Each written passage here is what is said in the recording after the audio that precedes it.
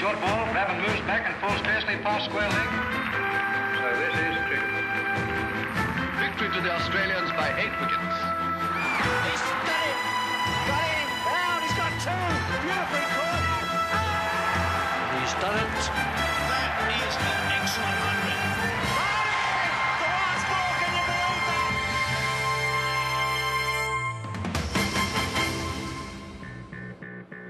that? Must tell you that Sri Lanka cricket at this moment in time, I don't think it is going in the direction it should be going, especially with a set of Muppets basically and headed by a joker. Explosive comments at the Gabba yesterday evening from Marvan Atapattu, the former Sri Lankan captain. Here he is arriving at the ground this morning. He was rushed into this tour party at short notice. He clearly doesn't think that he's properly prepared. He's heavily critical of administration, of management, of the chairman of selectors and of the selectors themselves. Let's hear the rest of his press conference yesterday evening. Must tell you that Sri Lanka cricket at this moment in time, I don't think it is going in the direction it should be going, especially with a set of Muppets basically and headed by a joker. I don't give credit to in the way that they have handled things. If they have handled things well at this moment in time, I think we should have a good backup. For some reason we don't have.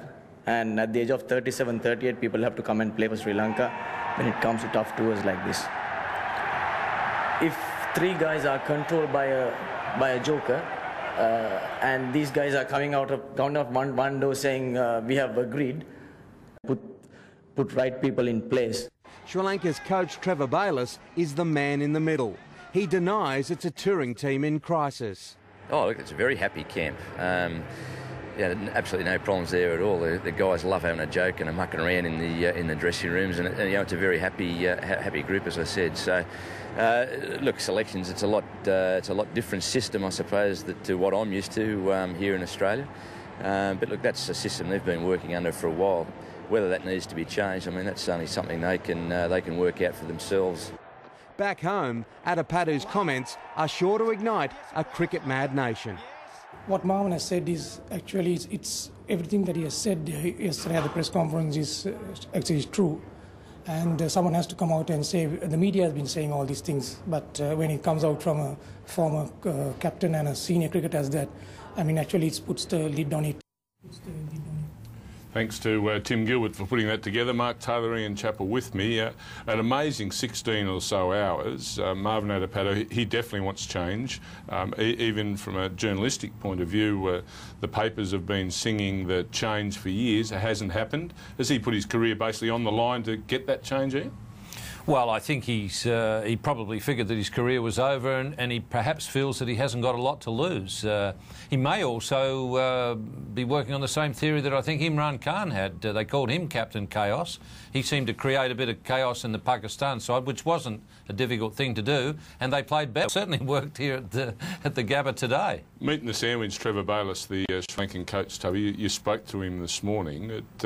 He said, look, their system, he's not used to it, and it's too early for him to put his hand up and say there has to be change. Yeah, and Trevor certainly wasn't running away from the situation either. I asked him if I could have a chat with him. He said, yeah, no problem. And there is no problem in the change rooms. And I think he's probably right. And from what we're seeing today, he may well be right. There seemed to be a problem in the camp.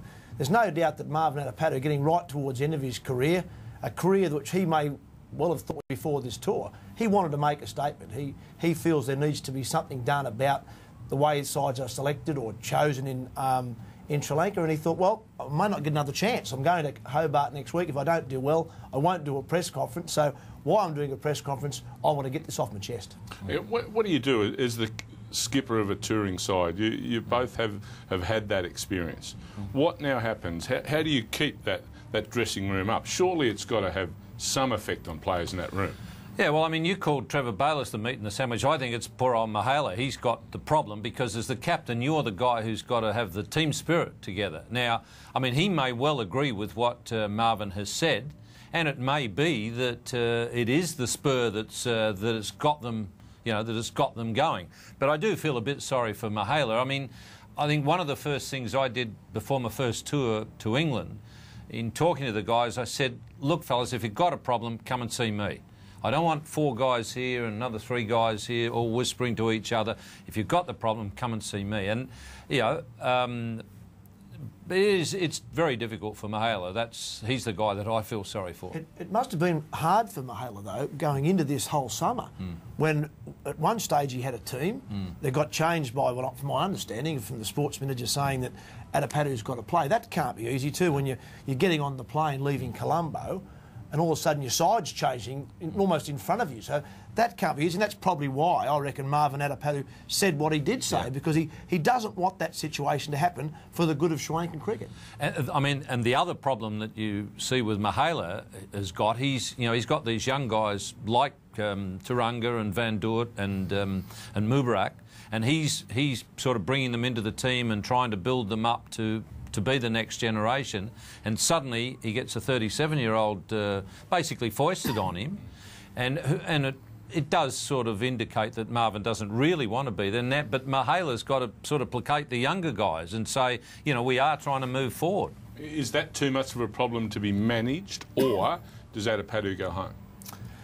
It's a tough one, isn't it? I don't think Marvan's all that concerned. I think if he goes home, he'd say that's fine, because he obviously feels this is his last chance anyways. That's why he's made the comments. Look, I think it'd be nice if he didn't go home. I think because it'll only make even more news out of this, the quicker that, from Sri Lanka's cricket's point of view, that they can just squash this, get it handled and move on, the better. By sending him home, it will only escalate, particularly back at home in Sri Lanka. Just really quickly, chaps, stay or go Atapattu?